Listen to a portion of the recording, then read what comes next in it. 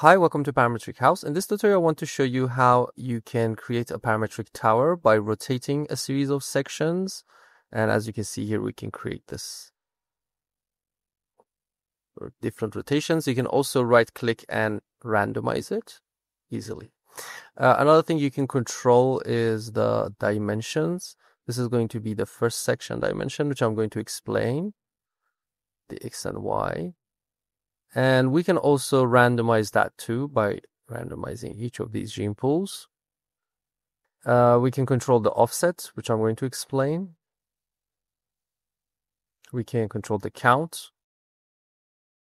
And then we have a percentage of extrusion. So we're going to extrude that based on the amount we want, to 100% to 10%, for example.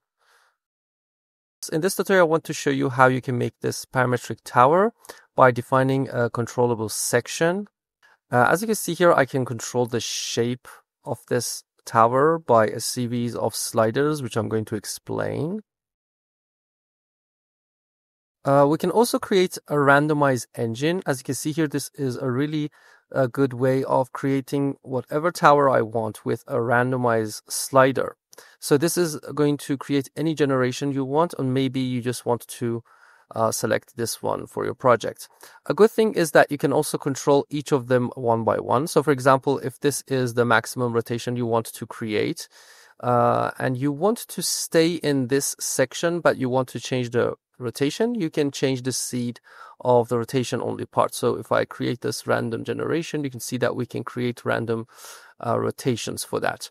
Or for example, I want to keep this rotation and randomize the sections dimensions, so I can play with these dimensions. This is a good way of creating one randomized generation or focusing on each of these parts. Again, maybe I want to keep this section. If I want to change the section, I can create another slider for the location. So the location is going to change the deformation of the section here. And the most important part is the deformation. So I can make another slider for the deformation, which is going to create the most important changing type, which is the section of the tower. As you can see here, I can change that.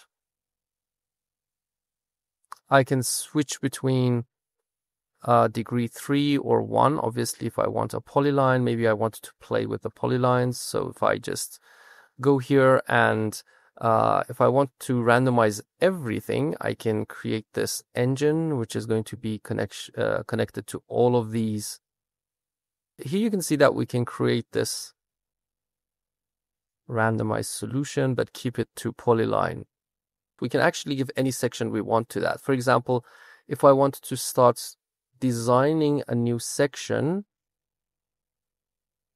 maybe I want to create that one and use this. We can disconnect this section and start with this one. You can see that that's going to be controllable too.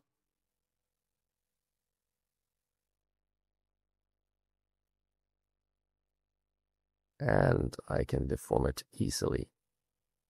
Okay. So now the deformation is not going to be changed and it's defined by us. But if we want to change the rotations, we can simply change the rotation here and create different towers, especially if I want to control the minimum maximum rotation. The dimension is really important because this is going to change the dimension of the sections here. And if I want to make really big dimensions, if I increase that, you can see that's going to make tower really big if I increase that